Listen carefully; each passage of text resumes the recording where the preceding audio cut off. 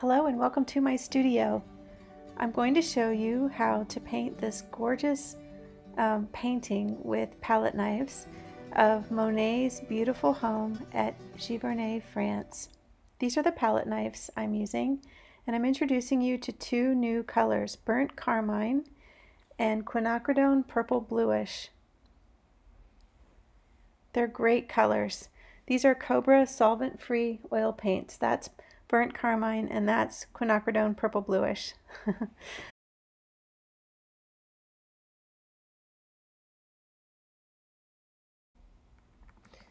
So what I want to do is talk to you a little bit about my intention for this painting.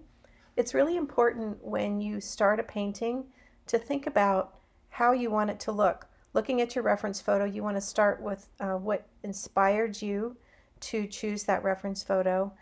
And there could be many sources of inspiration, but you want to think about what it is you want to capture and the feeling that you want your viewer to get when they look at your painting. And I'm going to keep talking to you about that, but just so you know, right now I'm blocking in big shapes with permanent green and little bits of red added to it. So at on some of the mixtures I'm using quinacridone rose, and in some of the mixtures I'm using pyro red and so on. But no titanium white blocking in the big shapes. I just want to block in big shapes of deep rich green where I see areas that need green and so on. And by the way, I apologize in advance for the glare on the right side. I'll keep moving my light around to avoid the glare, but one of the things with painting with palette knives is that the paint is thick and sometimes it's reflective, so I apologize for that, but it will get better later in the video. Okay, so back to intention. So you might want your painting to feel calm, you might want it to feel inviting, you might want it to feel like a warm sunny day, or you might want to capture a storm and the mood of brooding weather or something like that.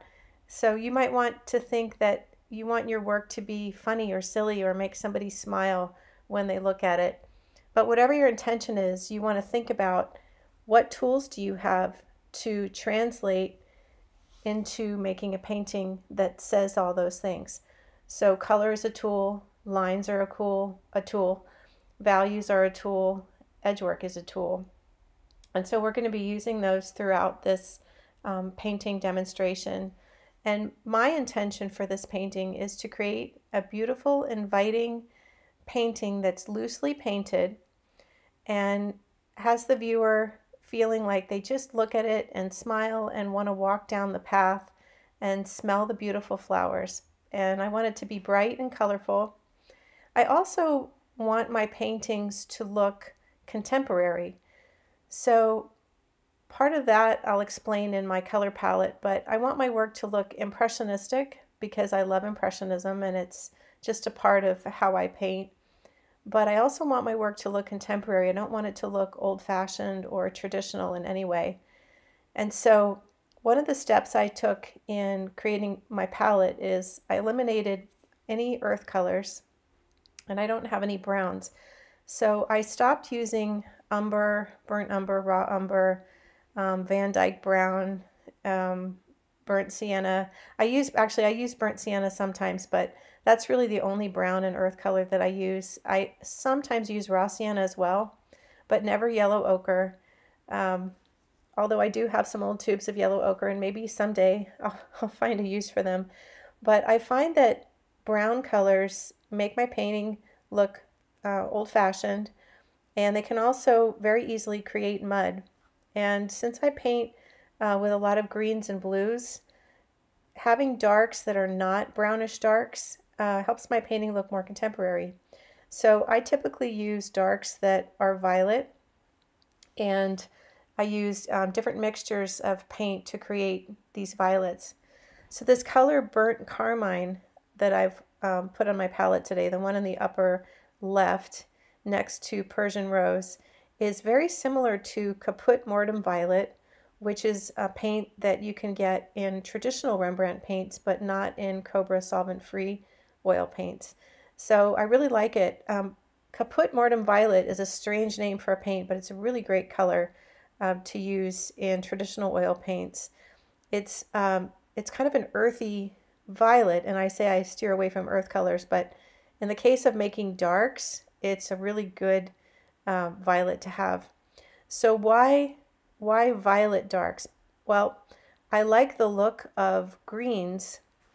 When a stroke of green paint is pulled through a stroke of deep violet, you get these beautiful edges, and it just makes the green look more natural. So that allows me to use really, really bright, contemporary looking greens like permanent green deep or yellowish green, and mix bright yellows into them like cadmium yellow medium, which is what I have on my palette today, or cadmium lemon. And those colors, which are super bright and garish, look natural when they have edges of violet through them. So you should try some of these mixtures yourself and see if you get the same result. But that's what I'll be painting today, and you can see what you think in my demonstration. This demonstration painting took me 2 hours to paint, but the video is just under an hour because there were a few times when I had to step away and look at my work from a distance just to see if I needed to make any adjustments. And I advise you to always do that, whether you're sitting and painting, whether you're outside or in your studio. Just always take a moment throughout the painting process to step back. A good time to do that is if you've mixed up some paint and you've used it all up and now you're ready to mix another pile of paint. Before you make that next mixture, just take a minute to step back and see what you think. I edited out some of my color mixing and the times when I stepped away, of course, so you wouldn't have to sit through a 2-hour video and be bored. But I left in all the good parts. So the color that I'm using right now for blocking in these shutters is permanent green deep and turquoise. I typically mix colors that don't have any titanium white in them for the big shapes of green, but for the path I mixed a neutral shade of it's like a nice neutral beige with a hint of pink in it. One of the things I noticed in the reference photo is that the color of the path has a lot of pink in it. If you look closely at it, it's a sort of pinkish beige, and it's almost the same as the color of the pink on the house. And I wanted to make sure that those two elements separated, and I wanted my path to be warm and inviting. And remember, I want it to feel like the viewer can look at the path and decide, oh, I'd like to walk down that path and smell the flowers, and it's very warm and inviting. So I made the path purposefully more golden, and I used pyro red, cadmium orange, cadmium yellow, a little Persian rose, and titanium white to get this mixture. You could easily make it using raw sienna or yellow ochre and white, and then to gray that slightly, you could add a little bit of blue, like ultramarine blue or cobalt, and a little bit of red, like Quinacridone rose or Madder Lake or something like that. I like to introduce you to new colors, but I also like to definitely explain other color mixture options, as I understand a lot of you won't have these colors, but now you know about them, so that's a good thing. A little bit about edge work. So I'm painting light and shadow on the path now. I added titanium white to the same color mixture that I used for the path, and I painted some strokes of sunshine cast across the path, and I blended them into the mixture underneath a little bit. So I did a little wet on wet blending with my palette knife, and now I mixed a color for the shadow, which is a nice cool gray violet. But about edges, so shadow edges are always soft edges. So that means you want to push the knife into the wet paint a little bit, and you want to do a little blending. This is very different from a knife stroke where you want to pull the wet paint across the wet paint in a very light way so you get a clean, sharp edge. Shadow edges are soft, especially when they're cast by plants and trees and things like that. And the surface of the path is textured, which would also be a soft edge for a shadow falling across a textured surface. If the horizontal lines were really sharp and harsh, it would feel uninviting. And again, my goal is always to use the tools that I have, color, edges, lines, and values, and so on, and create a really inviting path. Another note about this path is if you look at the reference photo, you can barely make out the shadows. They're really, really soft. But I wanted to create this warm, inviting painting. So that means I need to emphasize the light and shadow and make it look like the day is sunnier than it really is. So that means I need to make a bigger value separation between my light and shadow colors than what I can see in the reference photo. I'm using this beautiful greenish yellow color to block in some of the vines that are crawling across the face of the house. I'm pushing the paint into the little crevices of white in the canvas. I really want to get the whole surface covered with these big shapes. And I'm going right over my drawing, of course. I don't care, I know it's there. And I want my painting to be loose, and so I'm not being too careful with my edges. Even these straight edges are going to get wiggly wobbly pretty soon, and I'm going to be bringing leaves and branches and things like that over them.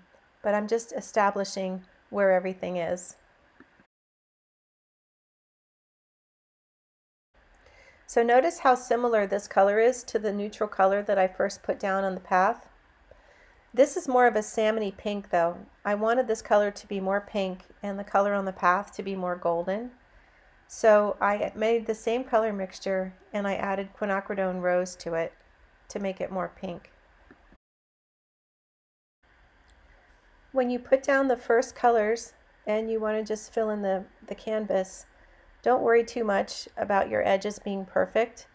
You're sort of making a roadmap for yourself, and you're putting down layers of color that will help you create interesting textures of paint when you start blending on top of those. You're also creating spaces and shapes to start to get that initial feeling that you want to have in your painting.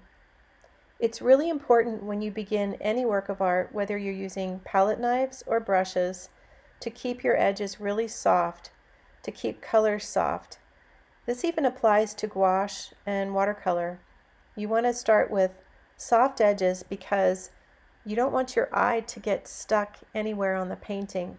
Right now, at this stage in my painting, if I were to close my eyes and open my eyes, I would get stuck in that little spot to the right of the pink door where the white canvas is showing next to the dark green. Your eye will naturally gravitate towards any space in the canvas where there's a light and a dark next to each other. So to fix that, you want to either make a color that's in the value range that's between the two, or you want to just use the side of your knife to blend those two things together, those two colors together, and eliminate that space. So now I've mixed up ultramarine blue and a tiny amount of titanium white, and I'm going to start right away putting the bright, colorful iris flowers onto the painting. Why not start with the green stems first and the green leaves? Because I'm going to be going back and forth a lot. As I said, I want to have a loose, colorful painting. Some people think of loose paintings as being paintings that have less paint on them with bigger strokes, but I think of loose paintings as being paintings that have lots of layers, multiple layers of paint, where the artist has gone back and forth between the middle ground and the foreground, and between the background and the middle ground. So I'm putting down the flowers first, and then I'm going to come back over them with some of the iris leaves, and then I'm going to come back with more bright colors for the flowers. And this is what it is anyway. When we look down the path, we see some of the flowers in the front, and we see some behind them, and their leaves and things growing up in between, and so on. So we're going to be mimicking what nature is already showing us in the way that we're painting it. So I'm going to be layering lighter colors of blue over darker colors of blue, and then I'm going to mix up some nice violets. By the way, the pink door is actually going to become more of a violet gray, but I put the pink color down at first because I'm going to be mixing the violet gray in relation to the flowers in the foreground, and I wanted the flower color to be established first before I put the gray down for the door. And I want to make sure that the gray in the door is much more gray than the bright colors of the flowers in the foreground. This is so that the colors in the flowers come forward. So remember that in the foreground, bright colors are what you need, and you can even have colors that are right out of the tube. But in the middle ground, and in the case of this painting, the middle ground is the house, the colors can be softer and grayer. And we don't really have a background in this painting. It's mostly foreground and middle ground, but you can think of the background as being all of the edges. So if you drew a big oval within this rectangular shape, the top right and left hand corners would be the edges that would sort of take the place of the background and would have grayer colors, softer edges, lighter values, and so on. They would have all of the elements that you would have in a background, since you don't really have a background on this painting. But a background is usually in place to support the middle ground, and so the upper right and left hand corners of this painting support the middle ground and also help keep the viewer in the foreground. But you don't want your middle ground to be so gray that the viewer doesn't want to leave the foreground and go there. You want it to be inviting, and you want it to be a little mysterious color-wise so that the viewer is attracted to all the bright colors in the foreground, attracted to your painting, and then in this case wants to take a walk down the path to see what's in the middle ground. So in essence, you want to have the colors in the middle ground just slightly gray enough that they're still colorful, that they're still inviting, but that slight grayness will also give your painting the depth that it needs. And your painting will always need depth to look three-dimensional. Color's the best tool for this, and you can use it to create depth. You'd also want those colors to be slightly lighter. But notice how I'm using really, really bright colors. And there's no mud in my painting. There's no brown. And you think of nature as, you know, of course there's dirt in nature, and brown seems like a very natural color to incorporate in landscapes. But having violet darks is a much better option. If you want to eliminate brown from your palette altogether, you can always mix your own browns by mixing a red or an orange, not a cool red, but like a pyrrole red or a cadmium red light or a cadmium scarlet, something like that. So a warmish red and orange, and then some ultramarine blue or cobalt blue. And if you mix those together, so you have a yellow and an orangish red and a blue, you'll have a beautiful brown. Now I'm going to use some burnt carmine along the path. I just want to start to create that shadow edge of the greenery growing along the path. Let's talk a little bit about lines. So this path is a little bit of a railroad track design. Notice I did not center it too much.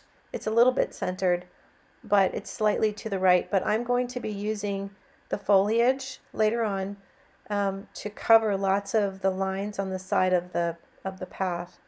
This is why it was important for me to establish the light and shadow patterns on the path, because that allows me to be able to go back over those patterns with greenery, with purple flowers, and so on. And I don't have to worry about getting green pulled into the shadow colors or the sunlight colors onto the path. So it is good to do that first, just so you have nice clean edges and you don't end up creating little tiny messes on your canvas that you have to go back and clean up. Something that I hate to do. I think one of the benefits of painting in both oil and watercolor is that when you paint in watercolor, you have to think ahead a little bit, and getting into the habit of thinking ahead and planning, especially around things like edges, like I just explained with that path, it saves you a lot of time in painting, and it does make you paint in oils faster and better and cleaner and in a more contemporary way. So painting in watercolors is a great tool and a great skill for you to develop that will help you with your oil paintings. Even if you don't even really like your watercolors, you'll be surprised at how much it can really help you with your oil painting. So now I'm using a green that's quite a few value shades lighter than the dark violet green underneath. And I'm getting beautiful edges when I pull the knife up through that dark violet paint. It's still bright, but the edges of those green strokes have just a little bit of that violet pulled into them, and so they have this beautiful natural looking edge. I'm using a fairly short round tip knife to make these long strokes of paint. The reason I'm using this short knife is because a long knife would be too difficult to use for me. I don't have the dexterity to use a really big knife to make small strokes like this. And they do make long skinny palette knives, but I feel like I have more control with this shorter knife. But the secret to making these bright strokes of paint on top of the darker wet paint is to have lots and lots of thick paint on the back of your knife and to pull it across the paint underneath with a very light touch. And if you do this, you won't pick up too much of the wet paint underneath, and you'll get nice, bright, clean strokes of color. And you can build your layers from dark to light. Now I've mixed up a nice yellowish green with some cadmium yellow added to the same green mixture, and I just want to emphasize some of that warm sunlight hitting the side of the house and hitting the greenery up along the side of the house. Now I've mixed a nice orangey, yellowy green color, and I want to start adding some of that color to the foliage that's above the green railing that goes across the middle of the house.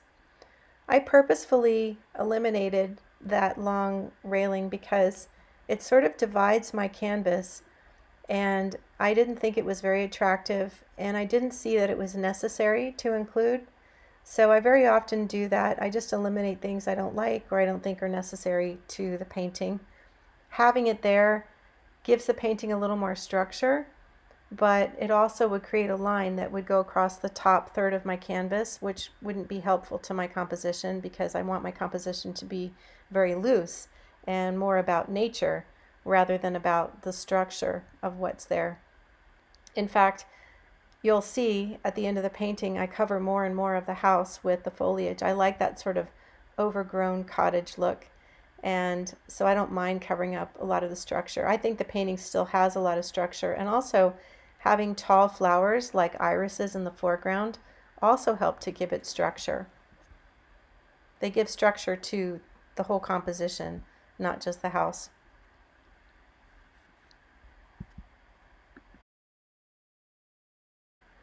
Now I'm going to continue to add warm greens where I see the sunlight hitting the leaves that are right in front of the shadowy areas.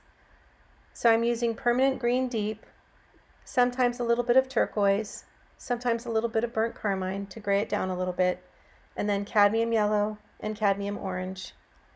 And I'm keeping my edges very soft. Remember I said the top right and left hand corners are sort of like the background in my painting, so I'm doing more blending there. But I'm still not ending up with mud because I'm using darks that are in the violet range, and I'm keeping my edges soft. And even with the added yellows and oranges, I'm still not making mud, I'm not making brown colors. But my painting still looks natural in spite of all of these really bright colors that I've used, including yellowish green right out of the tube. So I'm going to continue on now for a little while, mixing shade after shade of green and layering paint in small strokes on the foliage on the front of the house. You can't have too many shades of green in a landscape painting. Greens are the hardest color family to master, and so that makes landscape painting especially challenging. I'm going to add some of that blue-gray on the door. I mentioned earlier that I wanted to make sure that it would be a grayer blue than the gray on the flowers, and I wanted to have the flower blue established first before I added the gray to the door so that I could see how it was sitting back, to see it and see if I need to add any more yellow to it or red or blue to make it a certain shade that would make it sit back from the flowers. I'm going to also sharpen the edges and add some shadowing around the door frame. Whenever you do this in a painting that you want to be loose with, you put down the dark first with the intention of coming back later and softening the edges where needed.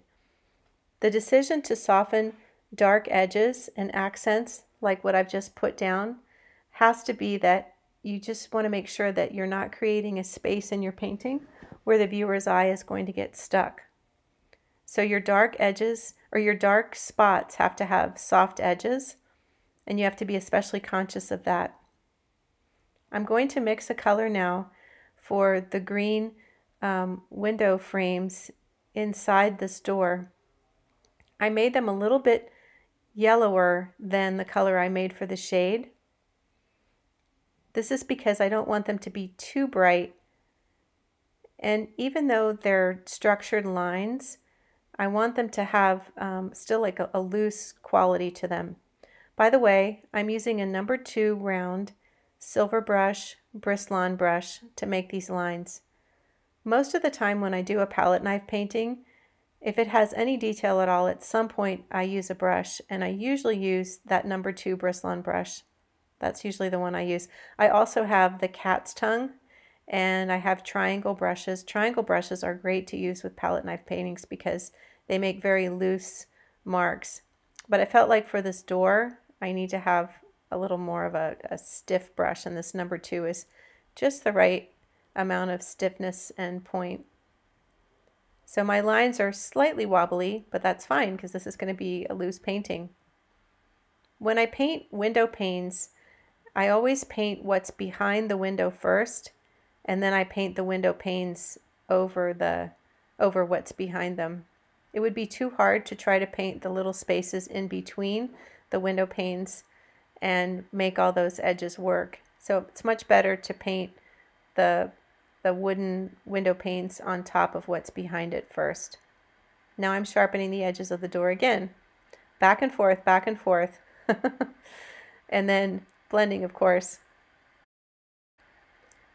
If I make this door, which is in the middle ground, not in the foreground, if I make it too defined and too perfect and too structured, then it's going to take the viewer's attention away from the flowers. It's almost like me saying with my paint that, hey, this door is more important than the flowers, which is contradictory to my intention, right? My intention is to make this painting all about the nature and the flowers.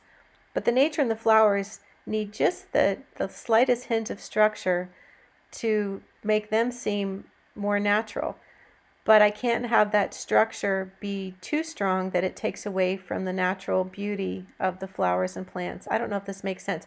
But in other words, if my door lines are too straight, like right now, look at the door on the left side, that straight line takes all my attention away from the flowers. I can hardly look at the flowers because I keep focusing on that door.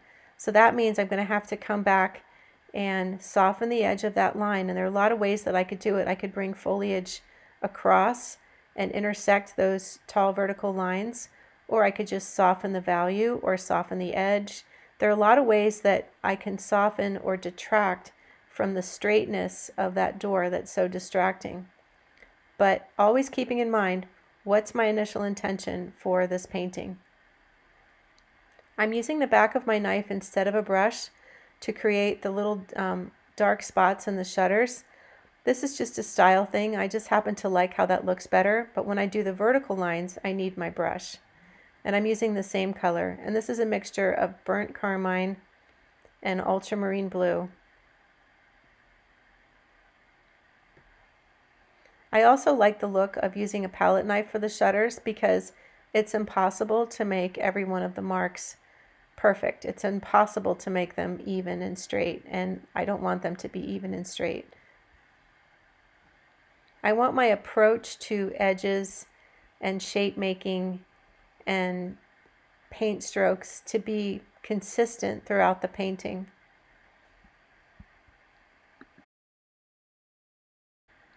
Now I've mixed some titanium white in with the same color that I was using to make the darks, and I'm making some brighter lines to give some dimension to my shutters. They have lights and darks, and they're places where they're catching the light. I purposefully made the light color more of a turquoise because I want it to stand out from the light color foliage. So where the foliage is catching the sunlight, it's a yellowy green, but where the shutters are catching the sunlight, it's a bluish green. So always remember, when you have two colors that are next to each other and they're the same color, so two colors of green for instance, you want to make sure that they separate, and they'll separate in color when one is going in one direction on the color wheel. For instance, the greenish yellow is going towards yellow, and one going in the other direction, which would be towards blue. So I've got a bluish green next to a yellowish green. They're both saying the same thing. They're both saying they are the light, and that's where the sunlight is hitting them, but they're opposite. They're going in opposite directions on the color wheel, so they'll separate visually. If the shutters were a yellow-green, the only thing that would separate them would be the lines. The vertical and horizontal lines wouldn't say foliage visually, but they would look so close together that it would be hard to understand visually. And these are the things you can do as an artist. You look at your reference photo and you make all these changes because you want to make your painting work. It's all about making your painting work. It's not about making a portrait of your reference photo. And the feelings and things that you put into it, you have to think about that ahead of time and plan how you're going to put those into your painting. Jumping to orange now, I'm picking up straight cadmium orange and I'm putting it into little spaces in between the blues and violets and the greens. And the orange also goes really nicely with the deep violet green edges. It's just enough to tone it down because cadmium orange is a super bright color. It's one of the brightest colors that you can buy. And right out of the tube, it's just amazingly bright. But so are those orange flowers. Sometimes when I look at what paints are available to us in comparison with what's available in nature, it amazes me at how bright and gorgeous the colors of flowers and things are in nature. And we have to mimic those with paint. And very often my students are afraid to use bright colors. They really shy away from them. They think that it's going to be too garish or it's going to look like a child's painting. But actually we need these colors, but we also need to ground those colors in lots of hues of green if they're flowers. And you want your painting to still look natural, but you get that balance of really bright colors against natural looking colors. And that's how you create a beautiful floral painting. And this painting is a landscape, but it's also a floral because it's mostly about the flowers and the path, the garden path. So I've put the pink tulips up against the house and it's pink on pink. So I didn't mention it before, but that was another reason I chose that salmon color for the front of the house and made it pinkish. And it's still very close to the color of the path, but just pink enough that it looks different. And the pink flowers are a darker bright pink. I used quinacridone rose and titanium white, and then I used a little bit of Persian rose to give them a highlight. And I even mixed some titanium white with the Persian rose to emphasize the light highlight. But I definitely wanted them to have a light and shadow, even though they're really tiny. But look what a difference it makes. So I'm going to add some more green highlights to the building. Still lots of layering to do, believe it or not. I'm going to add some bluish green highlights also to some of the iris stems. They're wonderful shades of bluish green and yellowish green among the iris stems. But I'm getting lighter and lighter. Overall, my painting is, except for the path, my painting is still a little bit dark. So I feel like I really need to lighten a lot of the different areas of the painting. And I don't want it to be too yellow. I often find my students, when they decide that their painting is too dark or too mid-tone, they decide that they want to lighten it, but they always go for yellowy lights. But sometimes you need to go for bluish green lights. So really take your time when you're mixing colors and think about what your painting needs and then mix those colors. I'm continuing on with my yellowy highlights for the foliage on the house. Notice how I'm moving my brush. My palette knife. I'm moving it from side to side a little bit. Instead of pulling it straight, I'm sort of wiggling it from side to side, so some of my marks are a little scooped. You also want to be careful when you're adding your lights that you don't cover up all of your darks, and that in between some of your light shapes are darker or medium tone shapes. You need the darks and the lights and everything in between. So as you work towards finishing your painting, make sure you work more slowly. It's okay to start fast and get those big shapes put down fast, but when you're working on finishing your painting, really work slowly. Make yourself slow down, make yourself take more breaks, and you'll have a better end result, and you won't get lost, and you won't feel like, oh, I need to scrape this off. You'll just sort of proceed through slowly and at your own pace.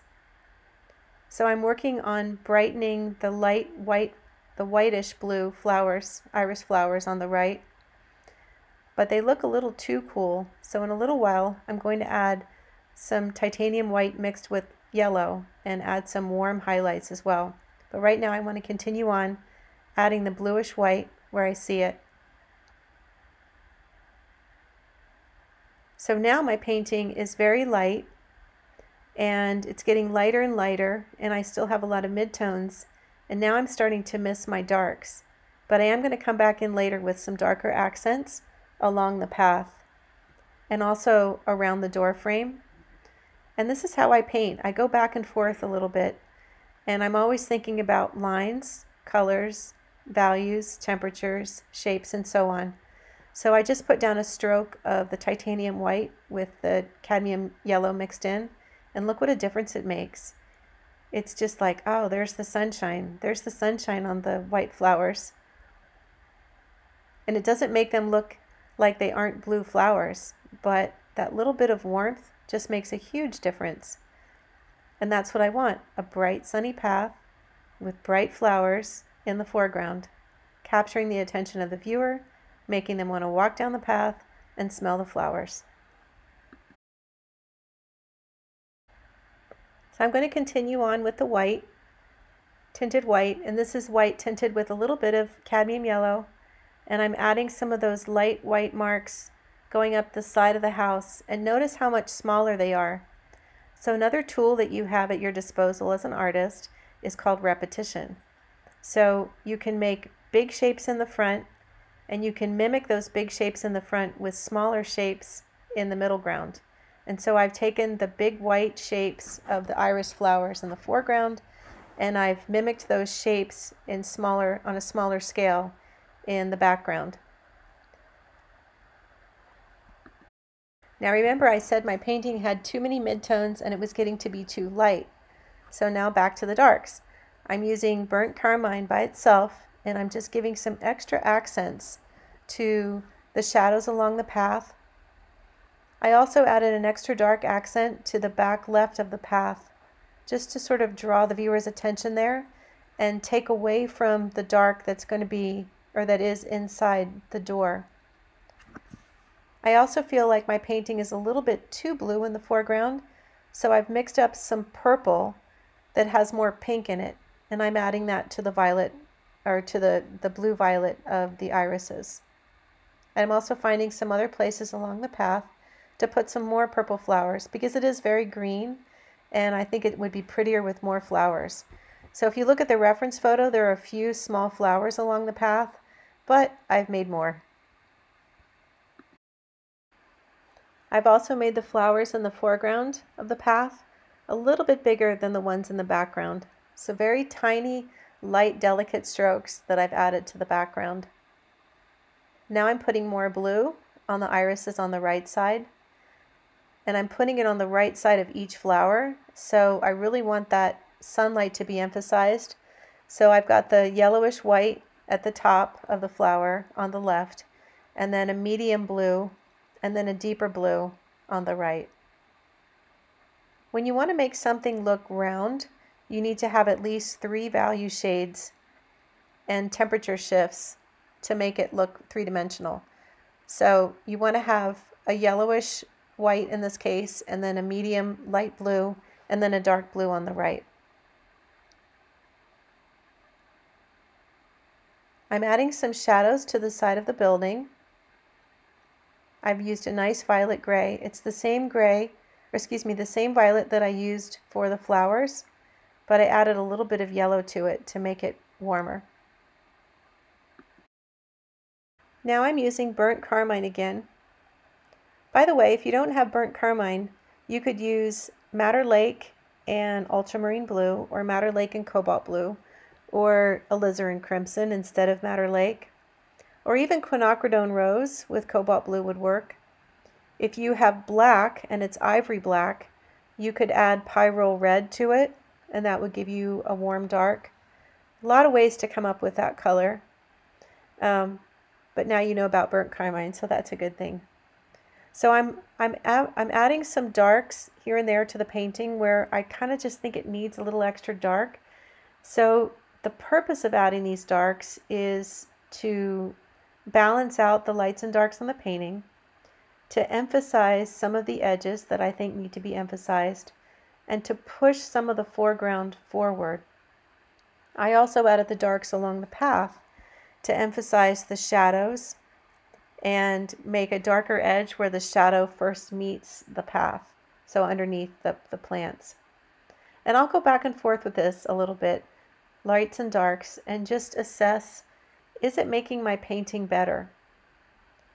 One of the things that I do when I'm painting is if I make 3 paint strokes and I feel like they're not making the painting better, I'm just sort of fishing for what's going to work and what's not, and I feel like they're making the painting worse. If I do that 3 times in a row, then I know it's a cue for me to take a break, go have a cup of tea, go pet my dog, something like that, but to just step away from my painting for a little bit and then come back to it with fresh eyes.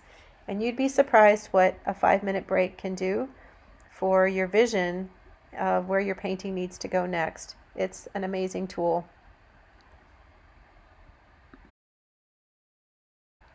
So when you get to the finishing stages of a painting, my students are always afraid of the same thing. They're always afraid that their painting is going to look overworked. And that's another reason you should slow down, because you don't want it to look overworked. But you do want it to look like it has a lot of detail. Even if that detail is loose, you can still have a lot of detail in a painting and the painting can still be loose. But you want to look at your painting and you want to just have sort of this mental checklist, or maybe you want to make a checklist for yourself and put it in your studio somewhere. And you want to look at your painting and you want to first ask yourself, are my values working? Do I have enough lights, mediums, and darks?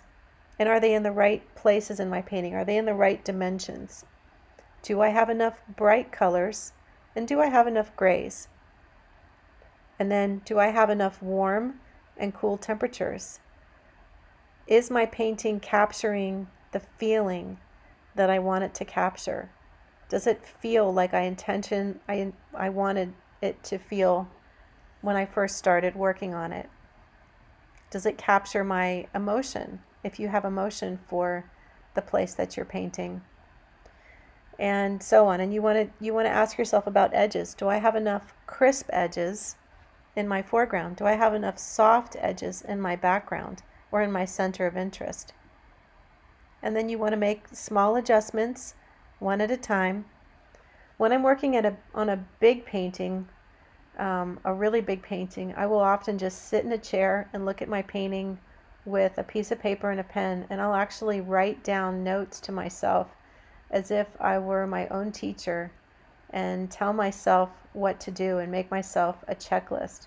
Because once I get started painting again, I get into this other space in my head that's not quite as logical, and it's a forgetful space in my head where I'll forget what I need to do, or I'll forget everything I need to do. And I'm also very visually distracted, so I might go towards my painting thinking, okay, I need to add some more blue here. And then as I'm getting ready to add the blue, I'll see another space in my painting that needs attention, and I'll forget about the blue and I'll think, oh yeah, I need to put some red here. I'm just making this up, but I do definitely get distracted by my own work. And that's part of the beauty and wonder of being an artist, is being able to look at your painting as a whole and want to address all parts of it. But when you really need to problem solve, it's helpful to understand how your mind works and where you get distracted and where you're able to pay attention. And maybe you need to be like me and make a checklist for yourself of what needs to be fixed. And maybe you can't get it all done that day, but you make yourself a checklist and decide, okay, tomorrow when I get to work on my painting again, here's what needs to be addressed. So anyway, just a thought about finishing your painting, because I get asked this so much. How do I know when I'm finished? How do I know when I'm finished? And I can't always see your work, so I don't always know. But I'm just continuing to layer, and notice how much smaller my brush strokes are and how much smaller my adjustments are. Very tiny bits of light and dark, very tiny bits of bright colors, and each one is having an impact because there is so much paint on the painting at this point, and I could call it done. I definitely could call it done, but I want to take it further, and I want it to be really finished so that when I look at it, there isn't anything that looks like it needs to be addressed. It looks completely finished, like there isn't one more thing I could do to it to make it better. So right now, I feel like it's pretty balanced. My eye is getting stuck a little bit on the door frame where the dark meets the light, and it's distracting me a little bit from the flowers, but I'm visually weighing out how to address that. So I could address that by softening the edge of the door, or I could add some more dark and light points on my painting to take the attention away from that door, so it isn't the only space in the painting where there's a dark next to a light. So I am adding some extra darks and some extra lights on my path that lead up to the door. I'm also going to add some extra lights to the greenery around the door to sort of spread the light around so that the only light value isn't just the pink salmon color on the side of the door. So I'm going to continue to add a few more lights here and there on the foliage around the house. I feel like that dark on the upper right side is a bit distracting. It's taking my attention away from the door and the flowers. So I'm going to use it as a backdrop to more foliage.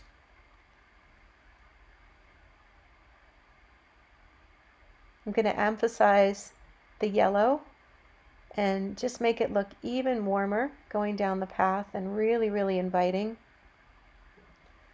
One thing about paintings with light and shadow, it's really nice to have the foreground be in shadow. It gives the viewer the feeling of standing in the shade and looking into the light. So I always say that warmer colors come forward and cooler colors recede.